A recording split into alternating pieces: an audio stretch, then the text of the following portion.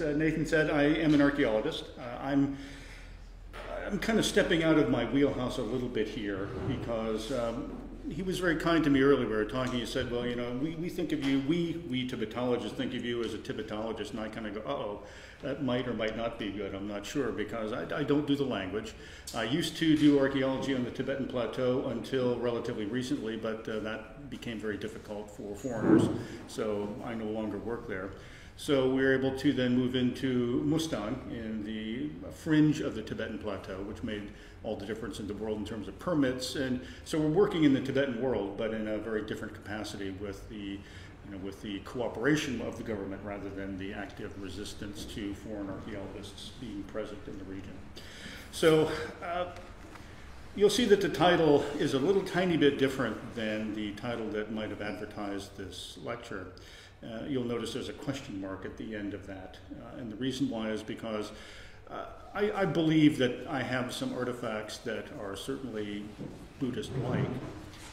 Not being a specialist in Indian Buddhism, being the archaeologist that I am, I have interpretations of them that I'll share with you.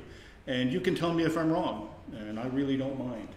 That's what we are here for, is to exchange ideas and to get new concepts going and to be told, "No, that was really stupid, don't think that way." Please don't be so brutal if that's the way you feel about it. But in any case, I'll try to give you a good reading on why I think the materials that we have are Buddhist in nature, even though the dates that I'm showing you here are relatively early as far as Nepalese Buddhism goes. And I'll have an explanation about how I think they got there, which may or may not be correct, but it's the best one I can offer at this point, based on the material culture and my own reading of the way in which these things have moved around the landscape in the past. So with that background in mind, we all see images like this in our work somewhere. Buddhism starts here, and then the arrows send you off in different directions with different time frames. And this one is, showing where the Buddhism supposedly went up until about 600 AD or so. You'll notice one area that it eludes entirely is most of Nepal. That is, the arrows don't go up into any place into the Himalaya at least from the south. If you're going anywhere, it simply goes around the edges. Here's another image that does a little better. It's got a blue arrow that's coming out of somewhere in India and going across the Himalayas into the Tibetan Plateau. But again, this one is kind of unsatisfactory too, and I don't mean to make too much of these. That is, these are really, didactic things just to get people to think about space and movement of people. But what I'd really like to emphasize is that what I'm trying to get across in aspects of today's lecture is really all about a didactic, not a didactic, but a kind of think about an embodied approach to this. That is, there are people on the landscape, and there are people that have objects that I'll be talking about, and they put them into contexts that were somewhat surprising. And so the question is, if they're Buddhist, how did they get them? Where did they come from? What did they mean to them? Now, I don't mean that I'll be able to answer that question in any kind of significant detail. I'm no mind reader of the dead in the past, nor the present for that matter. But my point is that if we think about it as an embodied process, that is, of people moving around the landscape or moving ideas around landscapes, then what we can do is have a better understanding of what these objects might in fact mean in the distant past of this region. So where I'm going to take you then is in Upper Mustang in Nepal. And if you look, there's Mustang. Some of you may have been there. I know you've been there. Sometimes Christian is back in the background. Anybody else been to Mustang? Okay. Oh, you have. When'd you go? The first time in 2008. Okay. And recently with Christian, because I'm involved in this project. Okay. Very good. Well, I'm no art historian either, but I don't do those things. But you can see where I'm going with this. So there's Mustang. And if you go a little bit further to the north and to the east in this case, over the big ridge, you go to a little place called Samzong. And Samzong is a small village that had at one time a fairly large Buddhist era site on it. It's now a small village that actually has picked itself up and moved to the other side of the ridge that you climb over because they claim that their water is drying up and that the glaciers are melting inappropriately and therefore they have to leave. And so housing has been made for them on the other side of the river. But back in the day I'm talking about, between roughly 500, 400, and 650 AD, this was a thriving community in this region. And one of the things that we focused our attention on in the work that we've been doing in Upper Mustang for the last 10 or 11 years now is that we discovered this archaeological site called Samzon. Now, some of you, I don't know if Christian, you've heard any of this before. Perhaps you have. I don't know, Jason, I don't know if you've heard any of it before either. So I apologize to those of you who've heard some of this, but apparently not enough of you have to worry about, so I can then talk about this with some authority. So in any case, here's this location called Samzon. And this is a nice three-dimensional view of this place. And what you're looking at is a sheer cliff. And if you look carefully at the base of the cliff, you'll notice that there are large blocks of material that have fallen off the base.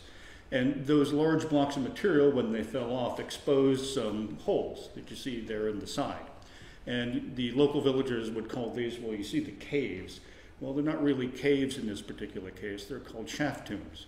And what that means is that someone goes on the surface, walks to it, digs a tunnel down to whatever depth they feel like they're going, and then opens a chamber, and then uses that chamber for some purpose. In this case, these were invisible as of late as 2009. That is, they were not there. No one knew their presence.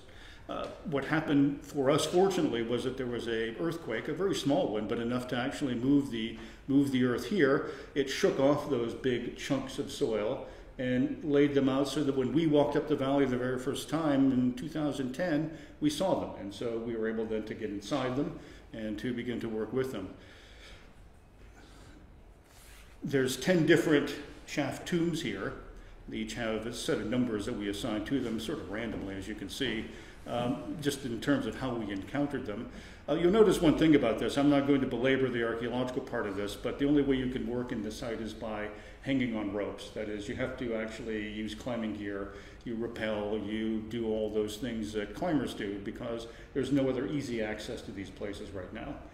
In the past, people would have walked up that slope behind them, dug their shafts down into the soil, and been there for, used them for their purposes. So the two of these shafts that I'm going to talk about right now, are going to be number 5 and number 4. It's actually number 1 and number 4 turned out to be connected. We didn't know that until we were really able to get inside it more carefully, more effectively. It had 4 different chambers within it, so we were able to excavate the material fairly carefully from those. So these are then the 2 chambers that I'll be talking about for the remainder of this conversation. This is an image from National Geographic magazine that was published back in, I believe, 2011 or 2012. Maybe 2014, sorry. It's one of those years in the past. And so I apologize for the image in one sense. That is, when you work with something like National Geographic, what you have to do is they have to find ways to sex it up a little bit. And so we never found this context like this because the roofs had all collapsed and the chambers were full of dirt and it was a mess. And unfortunately, that meant the archaeological context was a bit of a mess as well. So it wasn't the kind of context that we would normally like to have. So we did excavate as carefully as we could under the constraints. And then they asked us, well, what do you think it really looked like? And so we tried to give them an idea about what it really looked like. And this is what you see. You see an individual in a coffin. I'll show some of these in a moment. You see some artifacts on the floor. You see some animal heads, sheep and goat and yak and horse. Those were all found in that context as well. And you see something off to the right-hand side. That's a gold and silver mask that I'll have some conversation about in a moment. The particular orientation of these things is unclear to us, but I think that's not terribly bad given the jumbled nature, of the context. You'll notice that one individual lying on the floor, that isn't exactly made up by National Geographic, but it's close. There were 2 individuals in this context. We said, no, it's not a whole one. We only could find parts of this person, but they made it into a whole person. So don't worry about this person for right now. I want to worry about the person inside the chamber, inside the coffin, because that's the person of interest in this context. So here's what the coffin looks like right now. And so I just ask you to gaze on this for a moment and remember some of the motifs that you see, because you'll see them again in different formats and different contexts that will provide us with some clue as to what's going on in terms of the relationships of the people who live in this region and the exterior relations they may have had in the distant past. The wood is a local wood. Some of it's been imported from down below. It's painted only on that one side.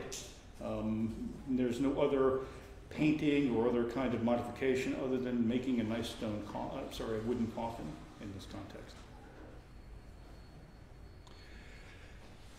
As I promised, here's the mask that we found inside that coffin. So picture the coffin sitting as you saw on the back of the chamber, and inside this kind of jumbled rock, because a stone had fallen right into the coffin, and did some damage to the individual that was inside, but not enough to actually make a difference.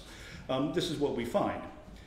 It's a relatively large mask. You can see that it's been painted. It's done in repoussé technique. The nose is kind of projecting. The eyes are fairly well painted on one side.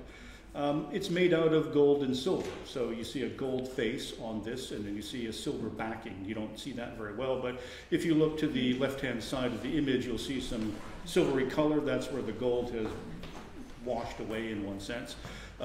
We did some work over at UCL on this particular mask, and it turns out that the amount of gold that one would need to make a mask the size, and you can see the scale down below, that's 10 centimeters, you need a piece of gold about the size of a large pea. So gold is quite malleable, obviously, and so what they did with this was to bend it, shape it, bend it, push it, and make it very, very thin. And the silver behind it as well is very thin. So it's a fairly remarkable piece of art, as well as, for me, the archaeologist, trying to understand what this is all about. So this is the mask from inside that context. Now, here's where things get a little more curious about this mask, and I'm going to have to ask you to at least bear with me on this conversation, because I didn't believe it at first. So it's important for you to understand I was skeptical. And when I say skeptical, I'm looking at the mask going, yes, okay. And I have a graduate student who is training in France right now. And she's been working on the project for a number of years, and she said, look what I've discovered. Okay, show me what you've discovered. She's been looking at these photos a lot more carefully apparently than I have. But if you look really carefully, and I do mean carefully, I've convinced myself that it actually is there. Maybe this is a confirmation bias, but I do believe there's something there that bears some consideration. Can you see what I'm looking for right there? You can't. That's okay. You don't have to. The first time I looked at it, I didn't see it. You're shaking your head yes, though. Oh, brilliant. You actually see it. Good. It's not like I made this up, is it? It's a swastika on the face of this individual. Now, I'll show you where I think it is. I mean, it might be a little more difficult to see. You can see this part of it fairly clearly, no? Another image I have will actually show this arm here and then the other on this side. So it actually comes through fairly clearly once you see it. And I did ask my student, before I came here, I said, look, Marion, do you really believe there's a swastika here? Convince me one more time. So she didn't, these are not faked photos. I just simply blew it up so you can see this image. So there's a swastika on the face of this individual. Okay, that's kind of interesting to know. I mean, this is certainly unheard of in Nepal, and you'll see in a moment that it's also unheard of in other places where there's a similar mortuary tradition in this region. Well, if that one's a little more difficult to see, but thank you for being so observant and brilliantly able to capture the essence of this argument, I bet you can find this one more clearly. Everybody sees this one? You're just not working with me today. Let me blow this one up again to let you see it. There it is right there. It's the same kind of mask, gold, silver, much thinner though, very, very thin work. It's actually, unfortunately, it's almost completely disintegrated. We've not been able to bring these out of the location in which they were found. Nepali government owns this only in name. That is, they don't, the villagers own this. They will not let it out of their sight, but now all it is a bag of dust, unfortunately. Almost a bag of dust. So we have another mask then. We'll go back just to look at it, and it's a little warped because the way in which it was found in context was it was folded in on itself like a little origami. So unfolding it then revealed this, but it also fell apart during that process of seeing what it actually was. So it's the same idea though, gold and silver. And painted, you can see the beard and mouth, and you can see you can see both of the eyes. They've just been moved around a bit. All right, so we've got two golden masks with swastikas on them, which are curious in themselves. Swastikas don't usually appear in this part of Nepal until much later in time. But then we also encountered something like this, which is more clearly something that is related to Buddhism. You'll notice I'm saying I'm being cautious about that attribution, because I will make an interpretation of this at some point, but I'm not ready to do so yet. This is a very large tsatsa, or a clay plaque. And the way in which it is constructed is about 15 centimeters from top to bottom, so no scale in this one. But it's basically a big lump of clay that's been impressed with a mold, and the mold presses that down, and then when it's finished, it's not fired in any sense. It was placed inside a tomb context. You'll notice then that there's painting on it, so it was one time painted, at least with red, and other colors we're not so certain about.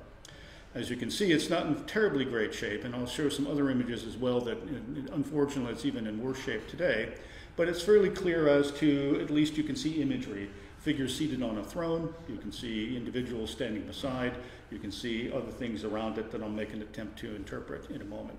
So the first golden mask was found in Tomb 5, with the individual inside the coffin.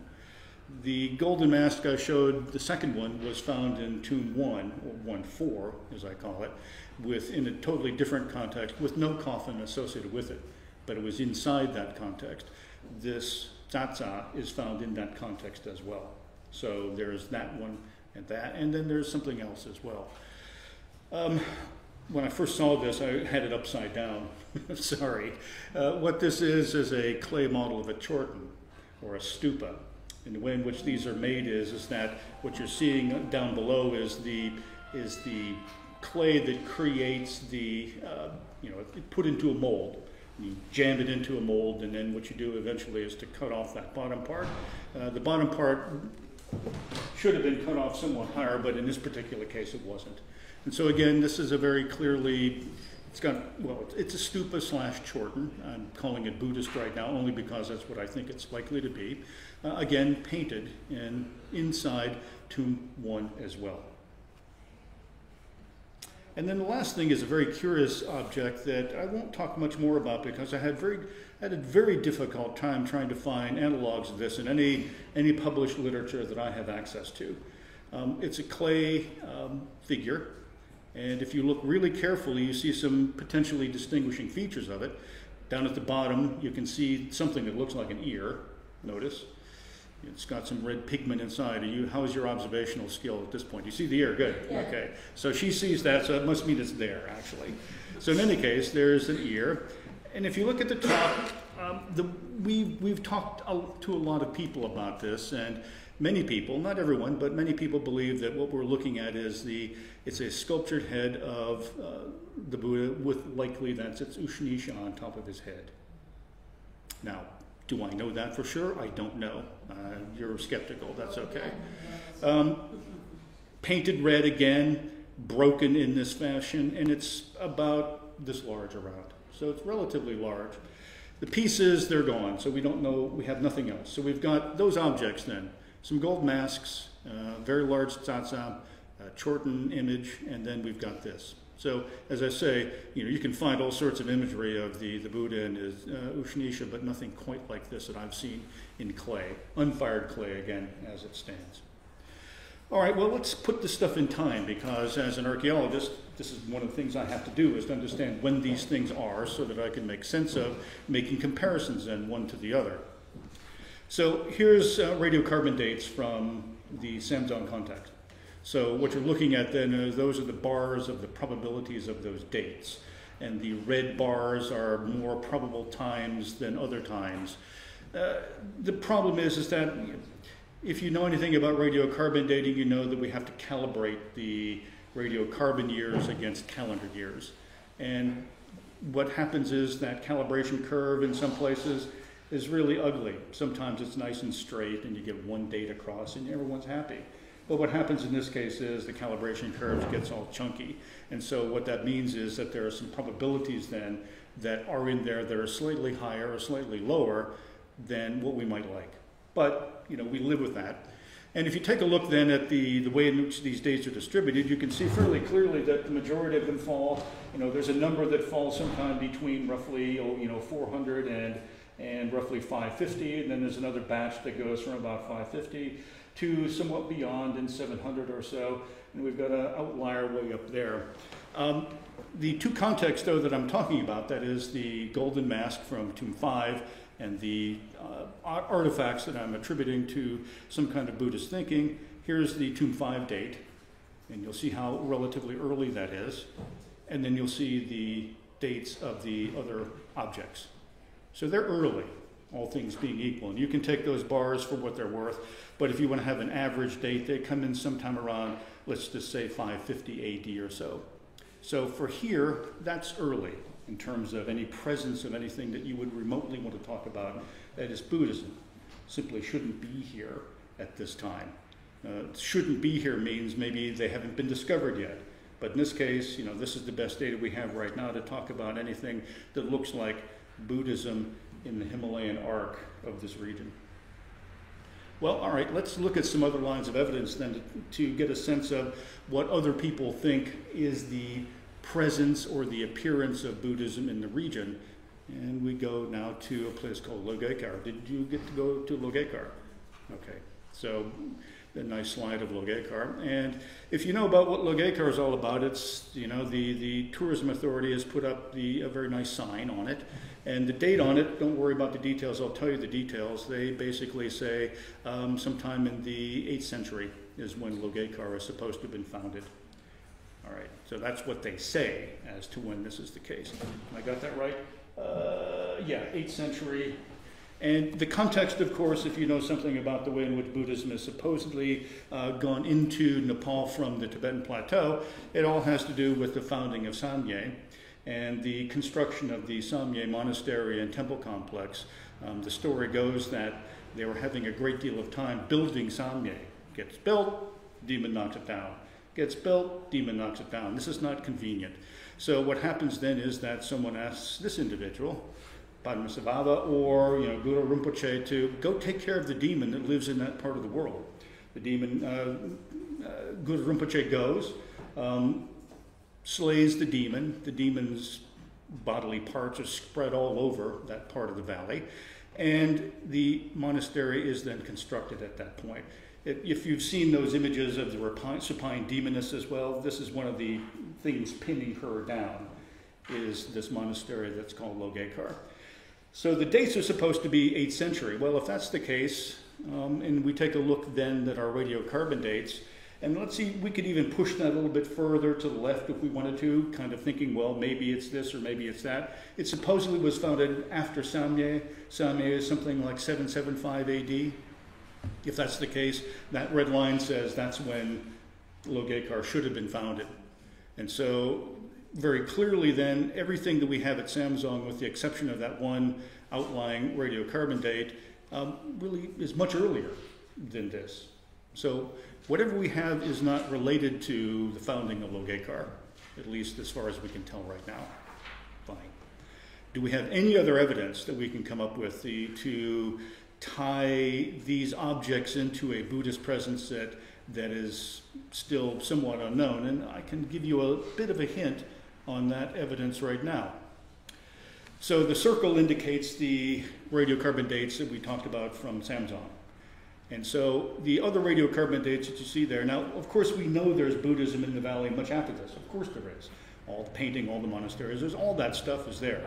So I don't have to prove to you that there's a Buddhist presence in the valley, the Kali Gandaki Valley, Upper Mustang, after the founding of Logekar. But I want to know whether or not there's any other indicators of an earlier presence of Buddhism that we have identified in the region? And the answer is not yet, and maybe not ever.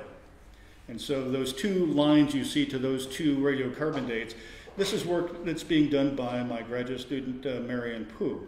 And she's been doing a pedestrian survey of Upper Mustang and walking basically all the way from the border down to down to Johnson, essentially. And essentially what she's been trying to do is to locate any number of archaeological sites by that process. And a number of the sites then that she's been able to obtain radiocarbon samples from are indicated on this image. So there's many more sites that she's found, and we know a lot of them, but these are the only ones that have been dated. And as you can see, the dates are late, aren't they? 1000 AD, 950 AD, give or take. These are both Chortens. They're constructed someplace in Upper Mustang. So we know there's a presence there that is early. It's certainly after Logekar, but it's nothing as early at this point as we have at Samzong. So whatever, if we agree that what we have at Samzong is Buddhist, then we have to explain where it's coming from under its own term. It is not coming from a plateau source, insofar as I can tell. At least we can talk more about that in a moment. So let's now turn back to our region for a second, back to Samzong, and talk about its geographic location.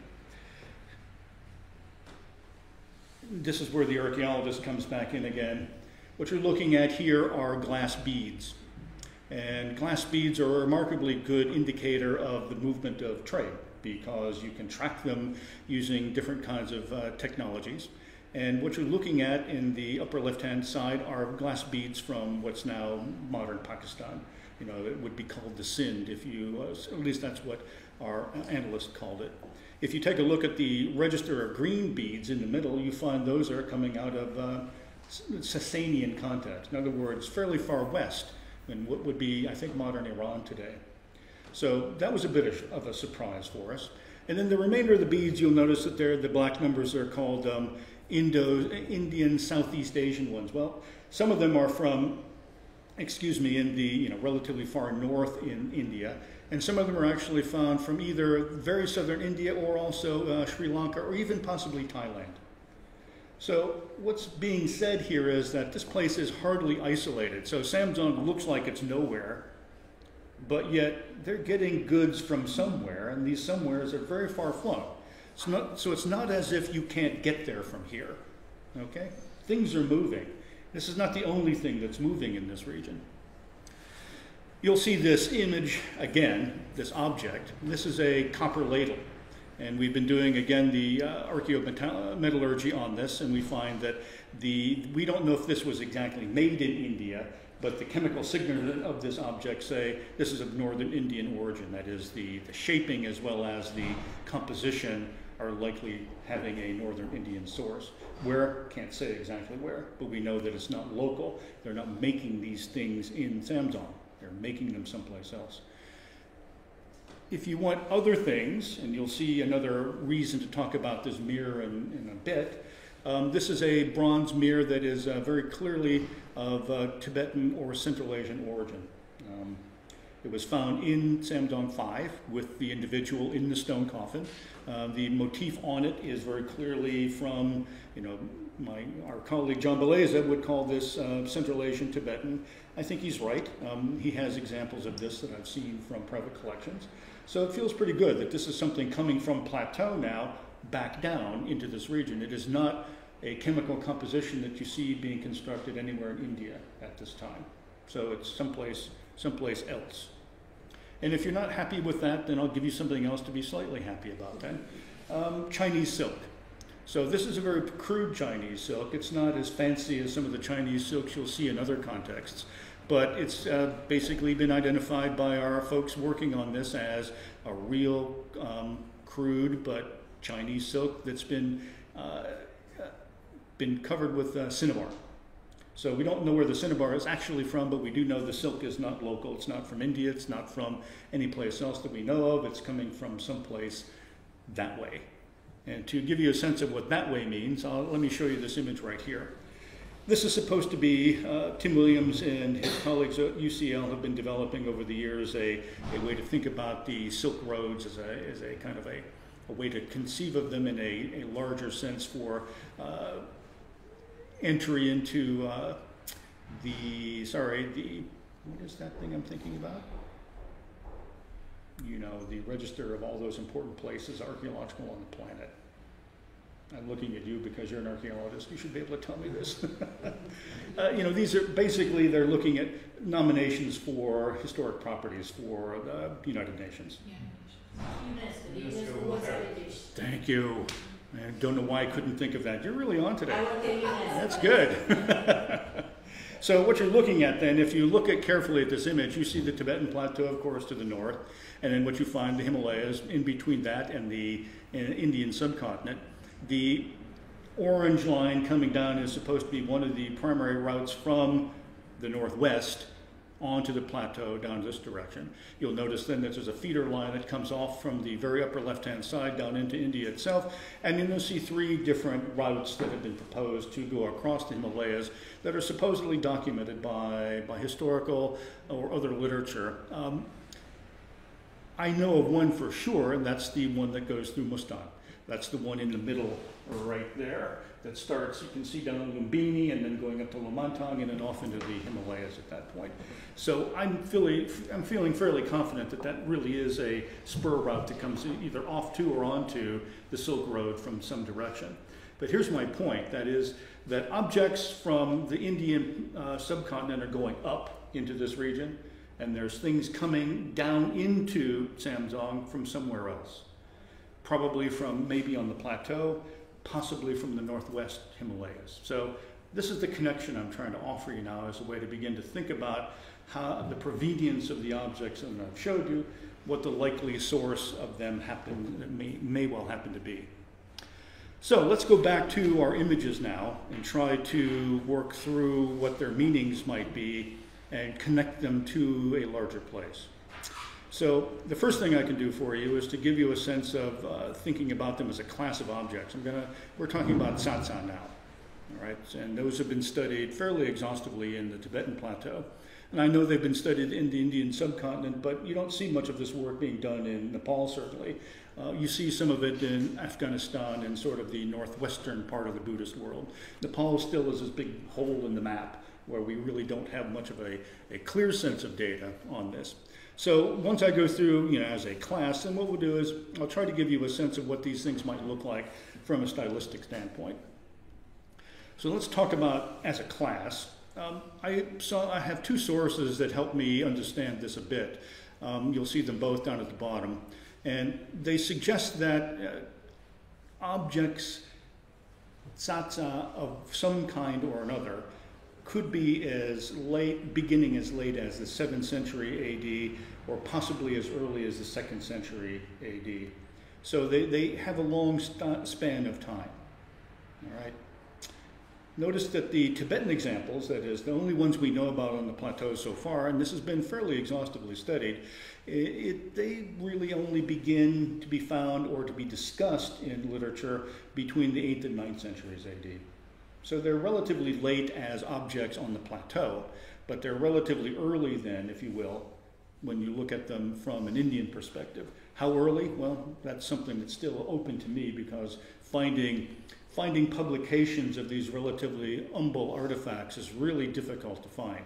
Everyone wants to talk about the mural painting, and everyone wants to talk about the beautiful sculptures. No one wants to talk about the little messy, you know, tsatsa, unless they've got writing on them. That makes everybody excited at that point. Well, I don't have writing on mine at this stage. But if we look at the time frame just for a moment then, if you believe the later time frame to the 7th century, you'll see that some of the possibilities overlap just a bit with the very tail of the radiocarbon dates from Samzong. Notice the ones down at the bottom, those are the places where the tsatsa were found in context 1, chamber 1. If you believe that, then they could be dating to that period, but maybe not. It's hard to tell because those are really outside the likely probability estimate of where those dates are, but it's possible. So they could be as late as that. But that still doesn't help us much then with the swastikas on the faces of our friends, unless we don't believe that those are actually relating to Buddhism. So we'll see. Let's take a look at this stylistically now for a moment. So there's the image, and I now thank David Pritzker for helping me with this because he was I talked about this in a different context a few years ago in a much less studied way, and he said, I'll get something for you, I'll help you out on this. And he was very kind about helping me find imagery because this is stuff that he obviously is working on as well. So look very carefully then at the image then. And what I want to show you is a piece of this particular tsatsä that's important. I've blown that bottom of the throne up, and I'm asking now, you've got the eye, what do you see in this? What am I trying to show you in this image right now? And you're still working on it, I know, but it's okay.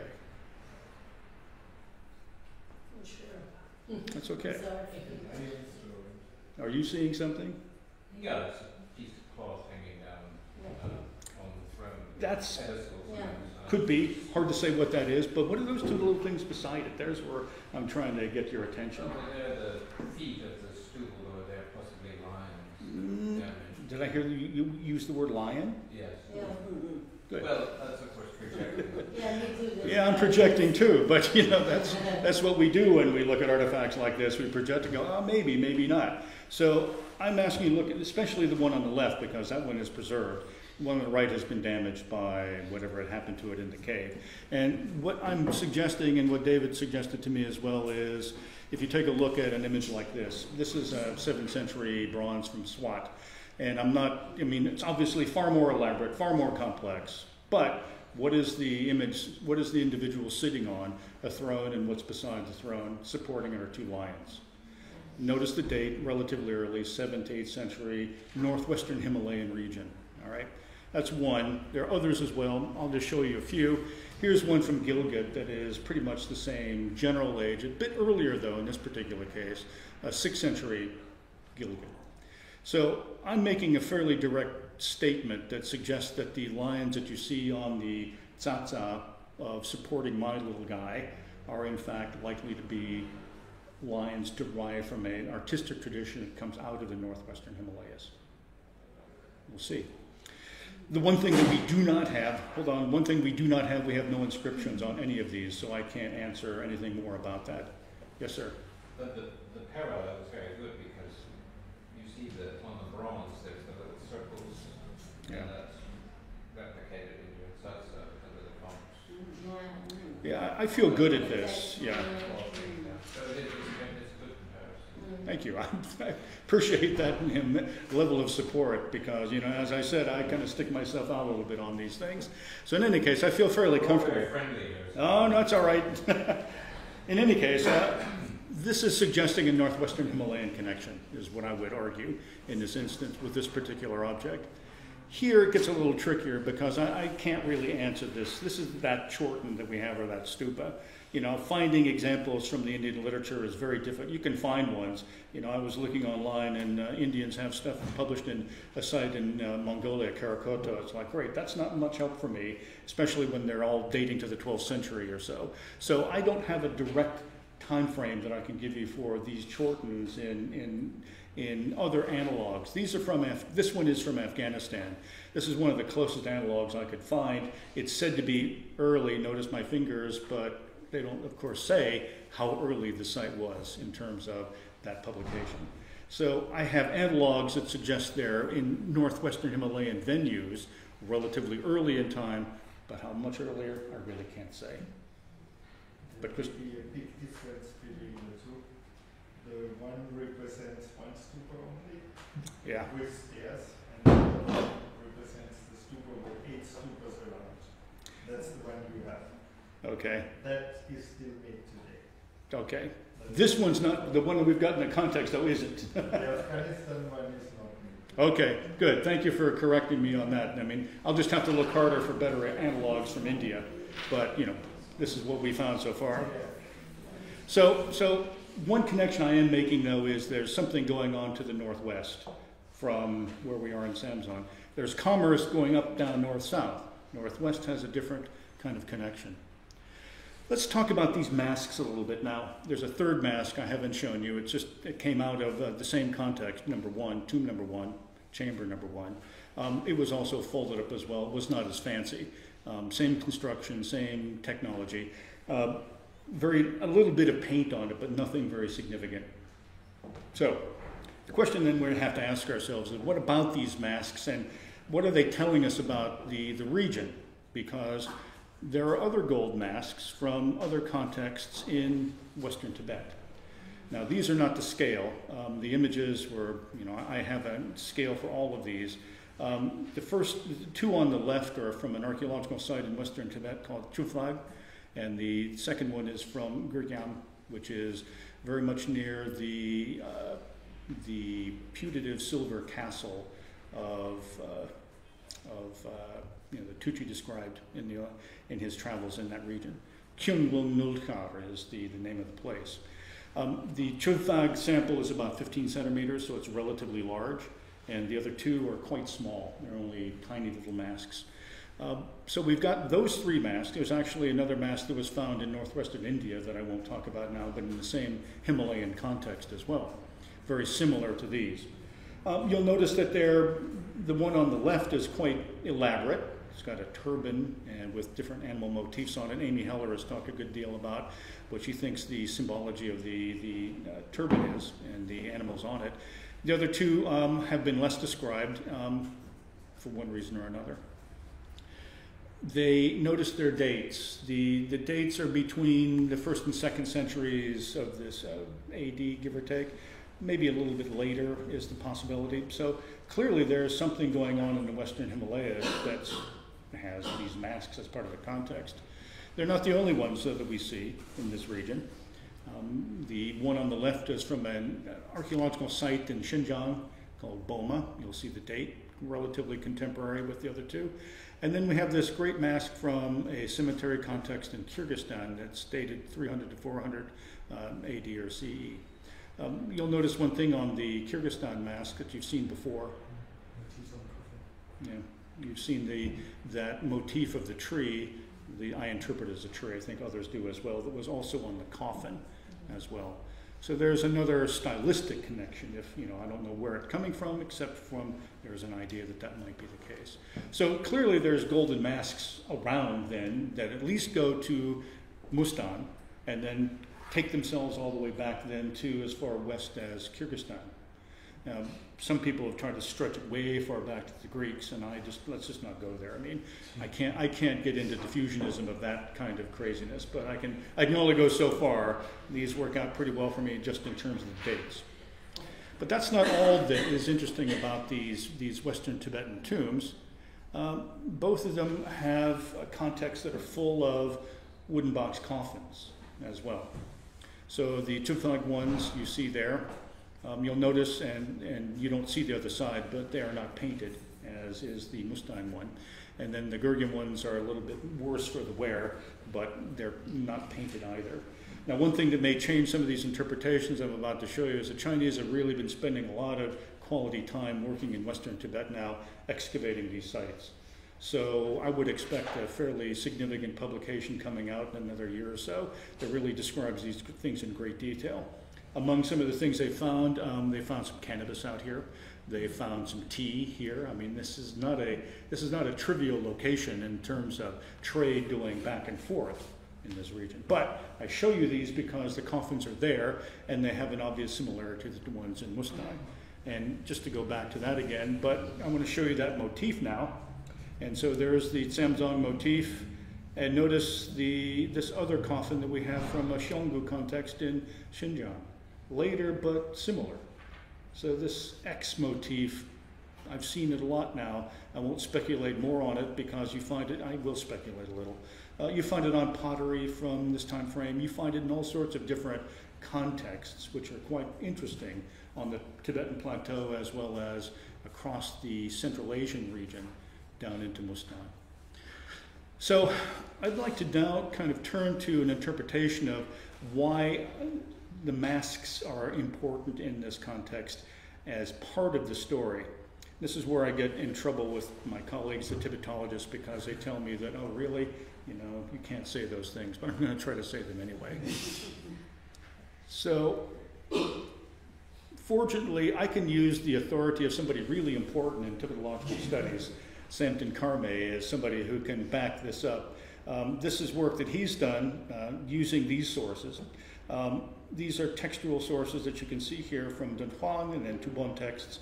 Now keep in mind that these are Bon texts written in later times, so they're not obviously even remotely contemporary, but they're describing times in the earlier that is described in these documents.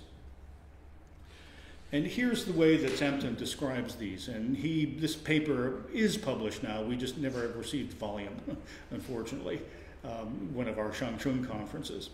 So you'll notice the different categories of material, and so there's two on here that I think would be, that connect to things I've shown you so far, and those would be the first one, which is the yellow gold face image. And Samton believes the Zal is connected to the golden mask. And then the other one at the bottom, number 5, is the mirror, which is that disc I showed you. The other materials, I can't find a material correlate for them in the tomb itself, but we've got 2 of the 5. And so I show you this as a way to suggest that at least what we can begin to think about now is placing those masks into what I would call a Bon context. And those of you who know anything about Tibet know that Bon is just this crazy thing that's either very early, it goes way back in distant prehistory, it's the indigenous religion of Tibet. I don't know. I mean, we talk about it a lot, but we don't know much about it in terms of the early thing that we might call Bon. So I'm just offering this as a possibility for the way in which we might interpret these masks. Just to be fair, I am going to show you John Belaze's interpretation, which is quite different. He doesn't believe that the golden masks really have much to do with my ideas here.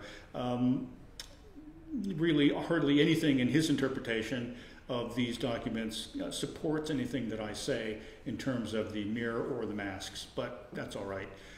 We all have our opinions on the way these things work. Clearly, I'm going to believe what Samton Karme says in this context because it supports what I think is going on in this context, in any case. So here's the key, though. It appears that, again, there's a Bon connection I'd like you to think about. So now we're going to go to Lubra in Mustang.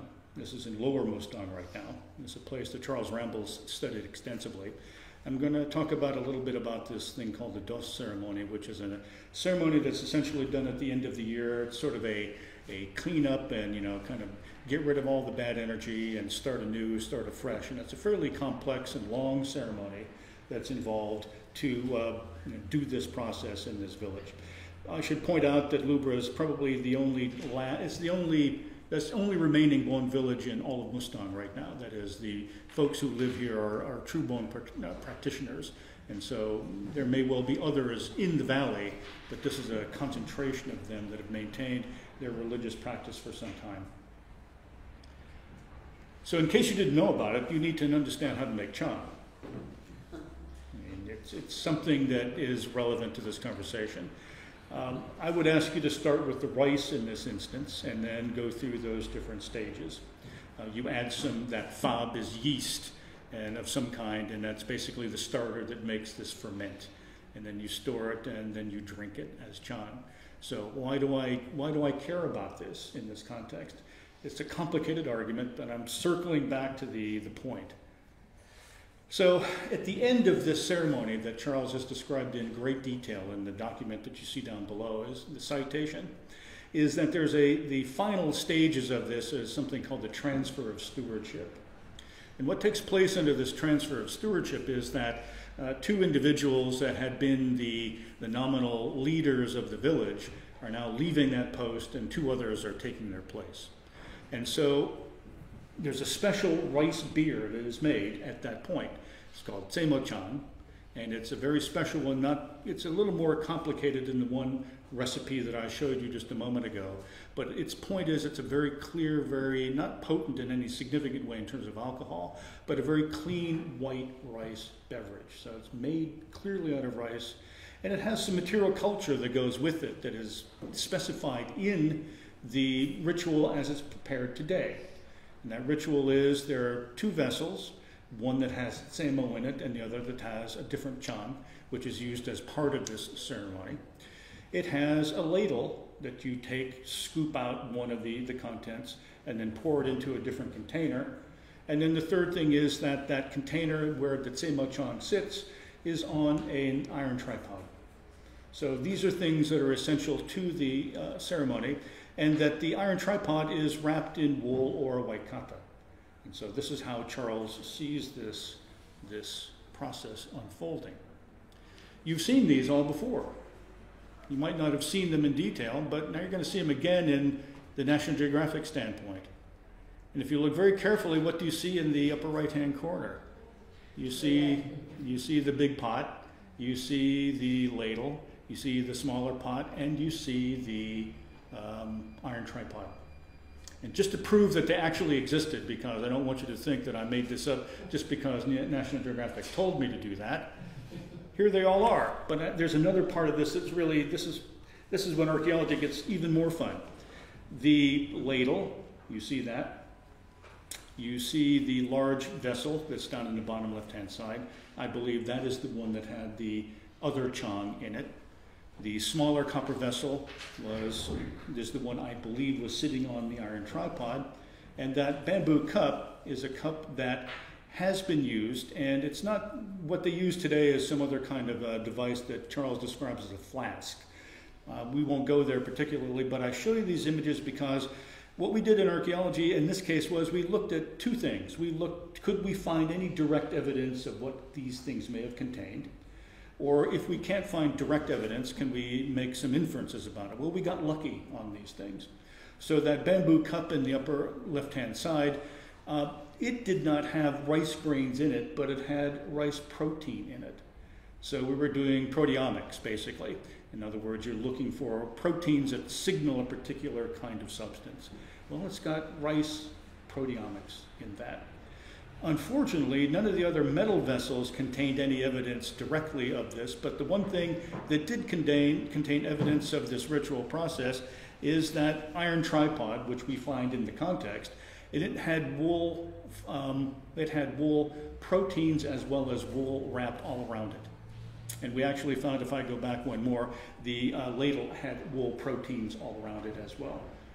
So clearly there's something interesting going on here. We've got rice, we've got rice proteins, we've got wool, we've got other objects then that signal this ceremony that we have taking place. So this is interesting. I mean, if you believe there's a certain level of cultural continuity here, which I think is plausible in Mustang, what you're looking at is something that looks like an analog to the transference of stewardship in this context.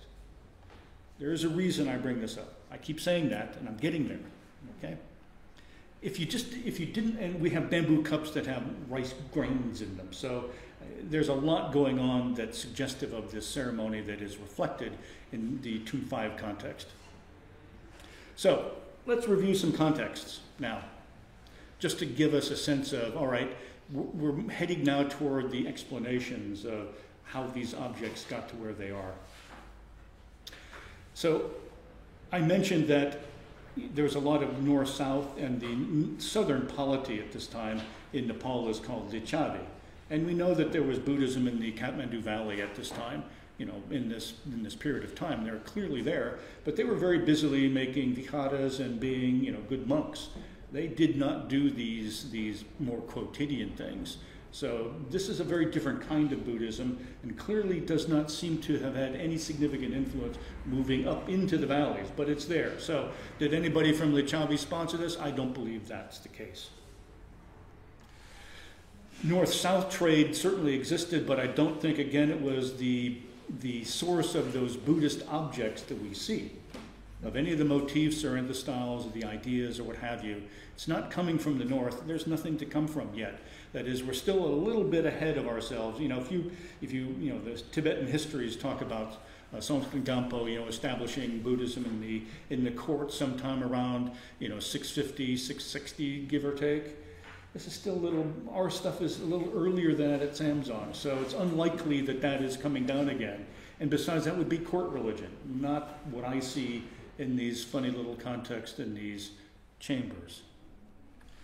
I do believe there's a very strong northwestern Himalayan connection. It goes somewhere that way. Where exactly? It's kind of unimportant to say exactly where, but it's very clear that, you know, some of the stylistic motifs, some of the objects themselves, they clearly are coming from a Western direction. The local context, if we go back to Samsung for a moment and think about what's going on in terms of, I try to refrain from calling it a religious tradition only because I don't know if this is religion. I can describe it to you as a mortuary context and undoubtedly had religious or ritual components to it. So, you know, we've got people being buried in shaft tombs. We've got people being placed in wooden coffins or on platforms. We have plenty of animal sacrifice. These caves are full of animals being mostly heads, but other parts as well. So this is a very different context than one would find in a Buddhist setting. One thing I didn't talk about in this presentation, but others, is that the way in which the dead were disposed of in these shaft tombs is quite interesting. We were able to determine that each of the individuals placed in them had been defleshed, and their bodies had been, I guess decarnated, a word? I don't know. But you get the idea. Their bodies have been, the flesh has been stripped off their bones, and the bones show signs of that process. Infants, men, women, boys, girls, everybody was defleshed and put into the context. This is clearly not a Buddhist kind of activity, although some people have tried to claim that it was, but I don't think it is. So it's very different in terms of the local context, as you see. And so is this bone, well, geez, you know, don't pin me down, but there are relationships here. You know, that ritual that I described, the transference of a sponsorship or stewardship, probably. The gold masks have something to do with it as well, that Semten Karme describes and we've talked about. Is it bone? Something related to it, probably. All right. Now, let's go back to our images just for a moment and try to pull this all together. I can't say much about these being, you know, dating these in any other context other than what I have in Samsung. You know, swastikas, they're all over the place. They're very early. They're found all over the world. I can't say much more than that, except that I do believe they signaled some kind of a Buddhist presence. Okay? Now, this is where it gets really tricky, and you can call me out on this, but, you know, we have to try. Unfortunately, this object, you see it's broken already. That is, we went back to Samsung to, you know, do another photo shoot, and the locals had, you know, stored it, you know, and it has now fallen apart. So there's an image. I want you to look really carefully and see what we can see about the way in which the hands are formed in the mudra. It's important that we at least make a try at this. And we can always say, well, we can't do it, and we'll have to go back home again. So let me try to suggest what's going on here. Unfortunately, you can see that the left arm is coming this way, but down into the lap, right? But you can't see what the hand is doing. But let's pretend for a moment that the hand is going like this, just to start with, okay? Now take a look at the right hand. We can see the arm fairly clearly, and you can go all the way down to the fingers. But it makes a difference which way the fingers are going. If the fingers are going this way, that's the Earth Witness Mudra, no? Can't see the fingers. You can see two of the fingers, can't you? You see two of them kind of shaping this way. If it's going this way, that's the mudra that's involved in welcoming or greeting or generosity. What do you think? It's okay to say, I don't know, because I can't say either. It could be either one of those two. Yes? Not clearly. No, I agree. It has to be touching because of the lions. Good. It's too low. It's too low. That's higher up. Good. Too low. So I'm happy you have another opinion now. Well, the other hand, the left hand, he's not going to gesture with his left hand, because that's Not the way the arm is crooked. So the arm, that hand has to be in his lap, so Okay. you can forget that. Good. So the other one turns, so the interpretation turns on the other hand. And as Hans just said, it comes down quite far. So I feel comfortably personally saying it's there with the touching the ground one. I mean, if we had the fingers, I'd be a lot happier. But I think that this is close enough, and I appreciate the agreement. It's important that, at least for my argument, it's important it's there because it's also connected to this as well. And if you know, there is a cult of the stupa that's out there in the world about this time. And although many people talk about the cult of the stupa as actually building stupas on the landscape, because those are supposed to hold the relics of the Buddha or script that goes along with, the Buddha's words being placed inside in these stupa. It's clear from the Indian tradition as well that they're actually creating miniature stupa as well. All right, so they're not simply just making big ones on the landscape, they're making these little ones. Although I couldn't give you a definitive date, remember I was having a hard time pinning it down, it's clear that when you read the literature that people are describing this cult of the stupa as being out there making miniatures of this kind. So we've got a miniature of a earth mudra, earth-touching mudra. We've got the cult of the stupa that's beginning to spread. It spreads from its Indian heritage up into the northwest, and then obviously I'm suggesting what is it doing? Circling back down again from the northwest into this region. And now we can finally sum it up. The Northwest works for me as a conduit for much of what I've talked about today. I think that the appearance of that tsatsa with the earth touching as well as the appearance of the chorten is very much connected to the images of the Buddha's enlightenment, which is part of the cult of the stupa as well. That's what the texts are supposed to say when they put them inside the stupas themselves. So I think there's a very clear connection, at least in my mind, between that tsatsa with the earth touching as well as part of the cult of the stupa that's, again, coming from up and back down again. These symbols, though, they get inserted into local traditions. They're not taking anything over. I mean, if you take a look at the entire mortuary process at Samson, nothing is going on there that is, becoming a more Buddhist practice. With that animal sacrifice, with the way in which human bodies are being processed in these contexts, the way everything tells me that this is something different. It may well be very much bone related. So I call that small-scale Buddhism. There was an article by another fellow that used that term. I'm using it in a slightly different way to say families or lineages, some of them are picking this up. And whatever their motivations are, I can't answer. But clearly it's motivation enough to place and take the time and expense to create a gold mask with a swastika and put it into a mortuary context, as well as the other objects as well. The very large number of people, though, are not using those symbols. They're simply staying with what they've always been doing. How that's being spread, it's certainly by trade. We know that there are Buddhist missionaries that began from, lived in the Northwest and came down the Himalayan arc around this time, so it could easily be being spread by those folks. Some people are, you might say, infected by the Buddhist missionaries, and this material then is placed into those contexts. And finally, here's what I call my bonus speculation. Here's a bonus. You noticed that we had some gold masks in Western Tibet. And none of those contexts, those tombs have no Buddhist materials in them whatsoever. There are no tsatsa. There are there's no golden masks. None of them are decorated beyond what you saw. So why don't they have even a bit of reflection of some of these traits? Well, you could argue they're not picked up by anybody, so therefore it's not important.